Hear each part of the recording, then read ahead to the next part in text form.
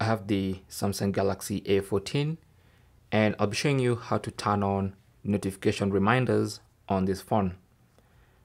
So go to settings. On the main settings page, scroll a little and tap on notifications.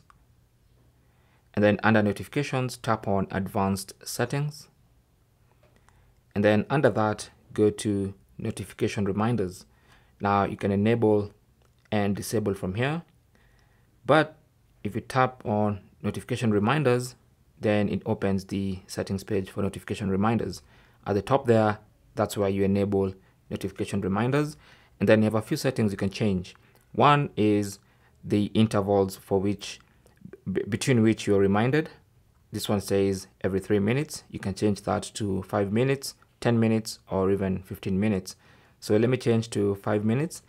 And then also you can choose which apps to get reminders for. So by default, you have 3 apps selected.